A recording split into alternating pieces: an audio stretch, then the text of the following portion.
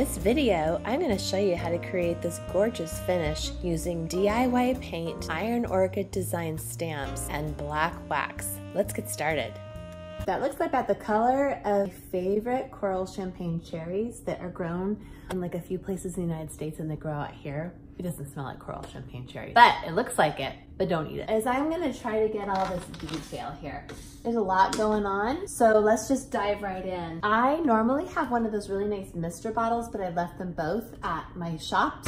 You can find my spray bottles and DIY paint at Spinola Farming Company in downtown Brentwood, California. Literally just frosted the very top of the paintbrush. That is such a pretty, pretty color, and that is just like a watered down. So I didn't sand it first because usually I just can get like a one coat on, like the first coat that's sort of the primer coat. With DIY paint, there's usually no reason to sand or prime your piece. The highly adhesive clay base will stick really well to just about any surface. For best results, lightly dampen your piece with water. Use long, even strokes rather than lots of short back and forth strokes.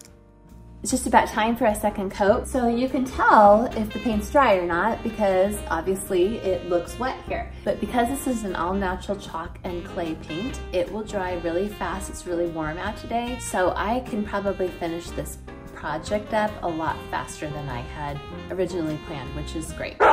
No, you're not gonna eat this. No, no. So what I'm doing here is I discovered today, I got all of my new IOD stamps in, and I was playing with them at Spinola Farming Company, and I put the paint on first with a brayer, and it didn't work so well. A friend that does hair and makeup in the store said, why don't you use a makeup sponge? Who knew? My first couple of times wasn't so great, but I'm determined, and I wasn't going to give up. Don't get your makeup sponge confused with your paint sponge. So I just take one of these blending makeup sponges, just load it up with just a little paint. I just use the paint on the inside of the lid of the DIY paint in Little Black Dress, and I'm gonna go in and just make sure it's lightly covered on the whole thing.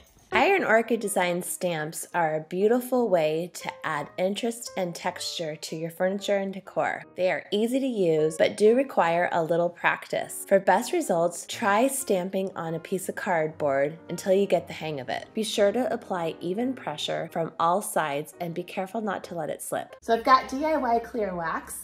No smell, actually smells really good. All natural, and I just put a little teeny bit on the end of my brush there. So I'm gonna start just this end and just start working my way over. Now you'll notice it's going to look wet, and actually in some areas it's going to look really translucent, like I'm taking the paint off. But what's really happening is it's just penetrating deep into the paint.